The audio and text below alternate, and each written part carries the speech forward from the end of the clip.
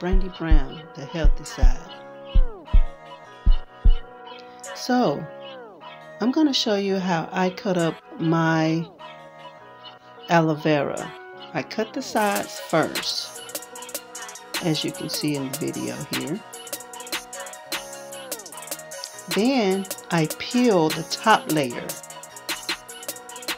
When you peel the top layer, just be careful, have a sharp knife, and make sure that you get only the top layer. Don't go into the aloe vera itself.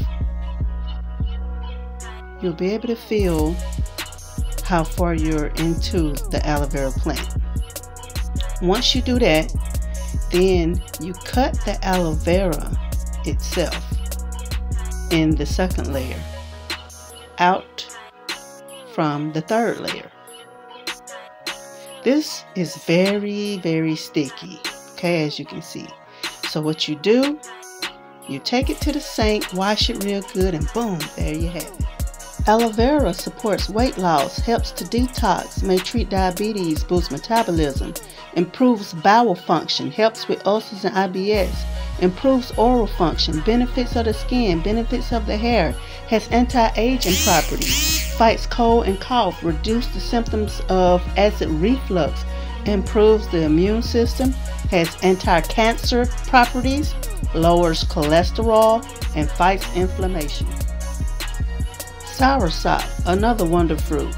It has plenty of things that it helps you with.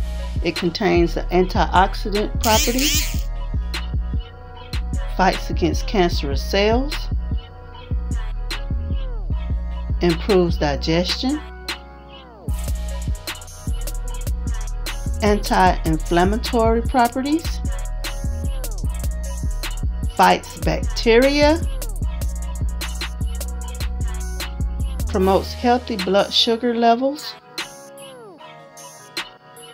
normalizes blood pressure. That's a big one. I also use some honey and some lemon for taste, and I boil the water with a kettle on the stove to make me a tea.